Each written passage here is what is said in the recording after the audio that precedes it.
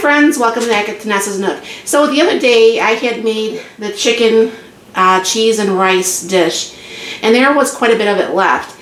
And I thought to myself that would be a really great lunch meal to use up the rest of it, to have, use up the leftovers, and then, we can also have a nice lunch. So today what we did is we pulled it out of the refrigerator, we put it in the combi underneath the combi meals, cooked it for the 15 minutes. I think it looks amazing. I think it looks really, really yummy. Reopened up another can of the liquid cheese. We have some lettuce and tomato and onions here. I don't know for sure if the boys want sour cream or anything. Maybe, maybe not. I don't know. But anyways, I'll just show you on my burrito, because I'm not going to be adding sour cream to mine, and I'll show you how that's being done. So I'll bring it down here. Alright, see how nice that combi made that look?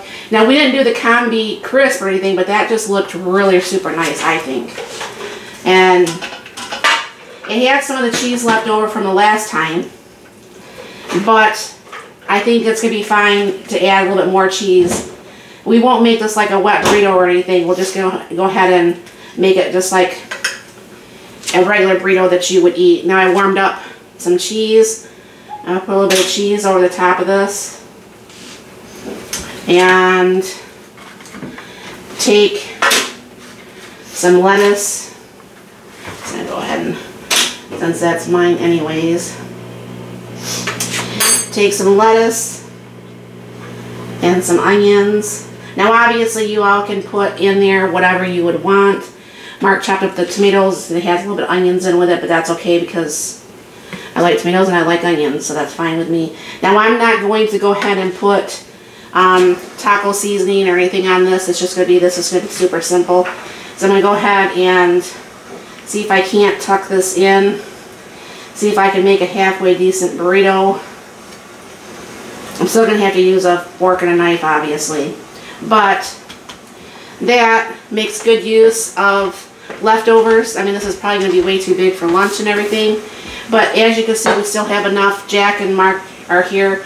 So there's probably still going to be even just a little bit left. Even if you know what I'm saying, even if they stuff their burritos really full, there's going to be some still left.